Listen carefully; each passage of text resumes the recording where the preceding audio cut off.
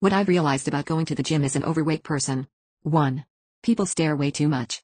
The other day I was in this class where a person was just staring at me like I did something wrong to her. I stared at her back with a look and she quickly turned away. I just don't understand what's so interesting about a fat person working out. 2. People try to help you out without you asking for it. Taking a barbell strength class, main component is using a barbell, but we also use dumbbells, and this one lady was like, "Hey, I got some 8-pound dumbbells for you," with the biggest smile on her face. It was odd because I never asked her for them and 8-pound dumbbells are too light for me. I may be overweight, but I am not weak. I actually do have a ton of muscle under all the fat that people tend to see first. 3. I'm usually the biggest person there and I don't like it.